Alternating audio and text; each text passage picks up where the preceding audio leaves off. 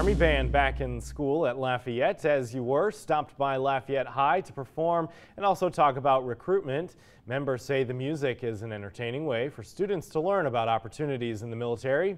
The band will be performing again at Girard Park tomorrow night for anyone to attend. They're a group that's handpicked by the Army.